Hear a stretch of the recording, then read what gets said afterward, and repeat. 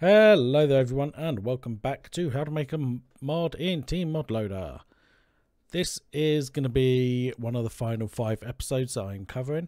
We're going to be doing some global properties, so editing existing vanilla items and NPCs and whatnot, and changing how certain values work. So what we're going to be doing is first of all creating a global items class which is going to modify the Copper Shortsword. So let's start with this.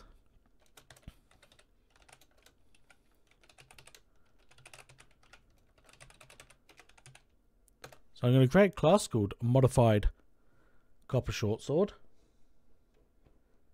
and then what we need to do is extend global item, make sure that's imported. Let's make this public, and we're going to make it only apply to the Copper Shortsword. So override apply to entities, and what we're going to do is entity.type is equal to item ID, and we're going to do the Copper Shortsword. This means it can only apply to the Copper Shortsword. So if we override the set defaults, we can now change a number of the variables. So we need to tell Terraria our mod is going to be modifying the item. So we're going to do entity dot stats modified by, then dot add, and we want to put in mod. And now we can edit the values. So we're going to make the Copper Sword do, let's say, 50 damage. Let's make the knockback very little, and let's also change the damage type, and we'll change it to a magic instead of melee. So our Copper Shortsword now deals up to 50 damage, has low knockback, and is now a magic weapon. So let's just get rid of these. But maybe you want to modify multiple. So we can create a new class, multiple modified items, and again extend global item, make that public. This time we want to make it apply to multiple items, so we can override the applies to entities again, but this time we do return entity.type switch, and open parentheses. We're going to do Copper Pickaxe, set that to true. Copper Axe, set that to true, but default is set to false. So we just use the underscore for that. Then again we could do set defaults, but this time we do if entity.type is equal to item ID dot copper pickaxe. We then edit the values.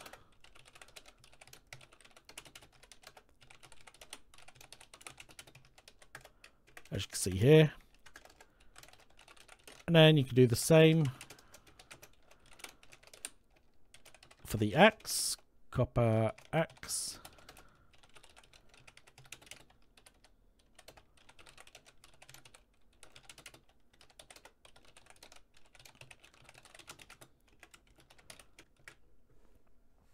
So that's how you can modify multiple items. You can also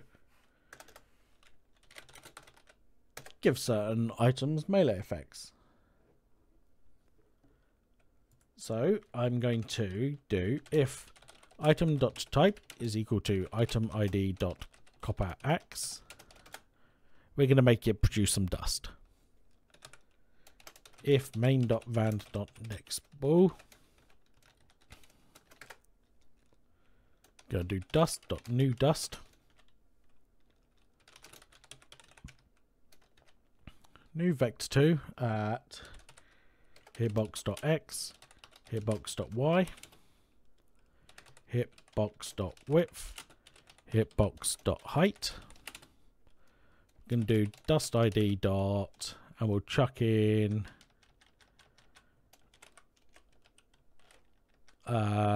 let's do silver flame, and we'll do, let's make the X speed be 0f and make it full slightly by doing 0.65f.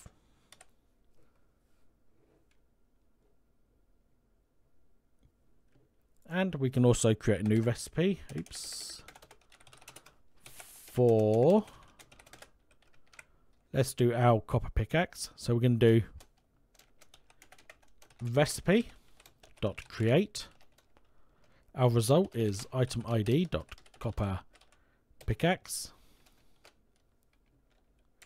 We then can do dot add ingredient. We'll make our dirt blocks. Need 10 of those. Still have copper bars, but only need 1. Make it so you can use it in workbenches. And register. So that's a simple way you can create a new recipe. I'm going to just split this across different lines so it's more readable. And yeah, so this should only apply to these. This will apply to the copper axe, so it'll create dust. And we've added a recipe for the copper pickaxe. So let's move over to the NPCs. So next thing we could do is modify NPC loot. So what I'm going to do is create a class called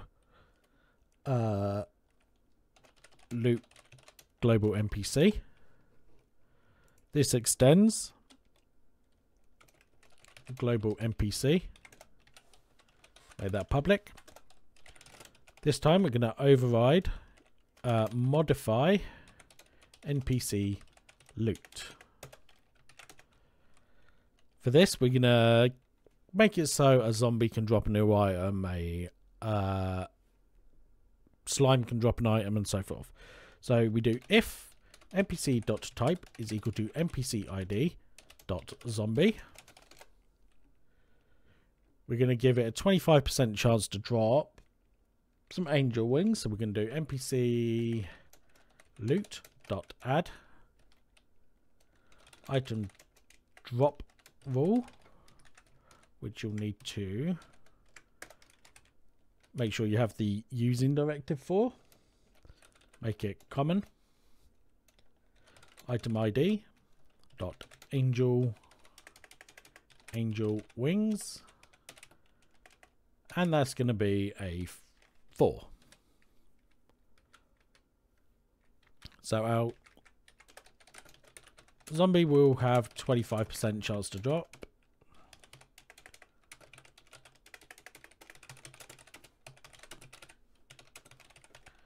If I can spell, there we go.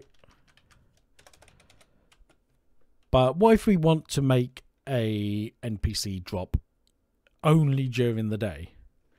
Well, what we can do is go into our drop conditions folder and create a new, we'll call it day drop rule.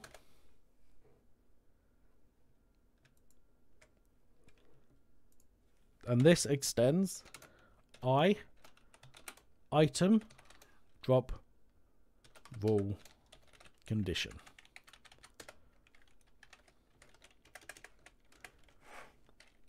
Make that public. And we need to inherit all this stuff. So in the can drop, we can do if not info dot is in simulation, return main dot daytime, return false, which I believe this is the way you're meant to do it. Let's get rid of that double. Can show item drop in UI. Set return true for this. Get condition description. I'm just going to do return drops during the day. So that's literally all you need for this. It's very basic. So we're going to make it drop our custom items. So we're going to make it drop our... We'll make it drop our tutorial item. Actually, we'll drop tutorial bar.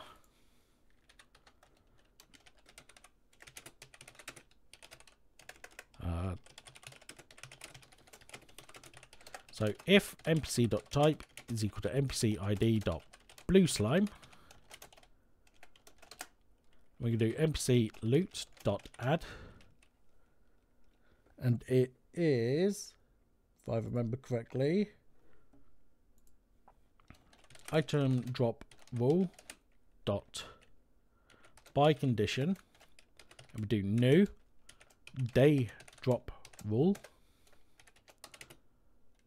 Our item ID is going to be mod content dot item type of tutorial bar. That one, yep. It's going to be a 100%. We're going to make it drop between 3 and 6. So that's how we can modify the NPC loot. But what if you want to modify the NPC shops?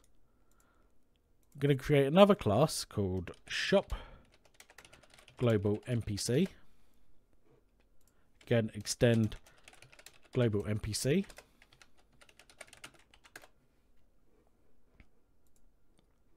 And this time we're going to apply it only to one entity. So applies to entity like we did before.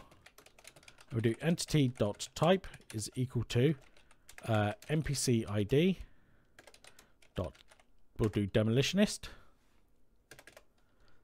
So override modify shop. So let's give the demolitionist some new items. So we're going to do shop dot add new item, and we're going to do item ID, and we're going to do some day bloom because we're going to give the demolitionist some flowers.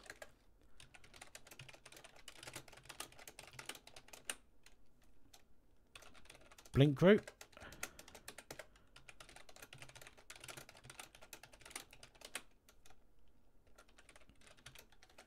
And Moonglow. But what if we want to have a custom price for it? What we can do is shop.add new item. We're going to do it to the Moonglow again. But this time we want to put some parenthesis in. Do shop custom price is equal to, and we'll do 15. So that will allow us to modify our demolitionist shop. So assuming everything has gone correctly, this should work, and let's test the game. So now that we're in Terraria, we can test to make sure that our copper pickaxe, copper axe, and our short sword work. So first of all, we modified the short sword. So it does 53 magic damage. It's very fast speed and extreme weak knockback. And you also got to see the slime drop our item. So let's spawn in the blue slime so we can also show the day act. So yep, you see that we got some bars. Our Copper Axe is very slow speed but very powerful, so we basically just one punch the trees. And then our pickaxe, as you can see, is extremely fast.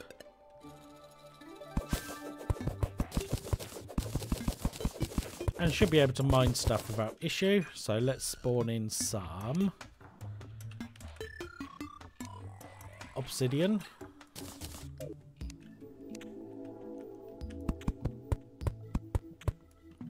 And our pickaxe should be able to mine it. So now we want to switch to day, if I can remember how to do it. Is it that one? It's not that one. I don't think I have the other mod installed. Ah, here we go. So, change to noon. Actually, change to night. There we go.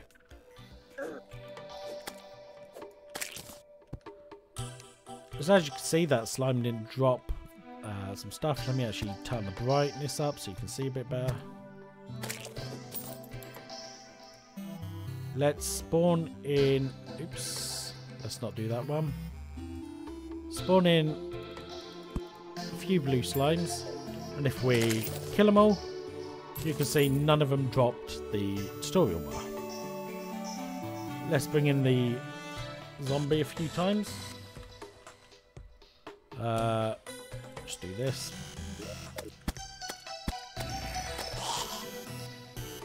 As you can see, one of them dropped angel wings. So the final thing we did was the Demolitionist, whose shop should now be customized. He spawned in. Yep, there he is. Let's just talk to you. So as you can see, he now has Day Bloom for 95 copper, Blink Root for 95, Moonglow for 95, and Moonglow for 14 copper. Which we can sell back and make a profit. Just by doing this.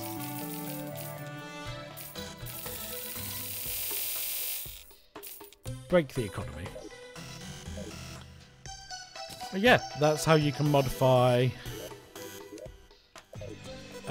items and NPCs. This can extend to projectiles and other aspects of Terraria. You can find out more on the Tmodloader GitHub and their example mod. There are plenty of examples on there. This will just show you how you could do it with items and NPCs. But yeah, thank you for watching. Hopefully you have enjoyed the video. We have 4 more episodes after this, and they're going to take some time to do because I need to refresh myself. Our next one is going to be on some world generation. I'm going to show you how to place blocks in the world, how to use an array to create your own sort of structure, as well as some basic understanding of how you can create a biome and stuff in Terraria. So thank you for watching, hope you have enjoyed. Till the next one, goodbye.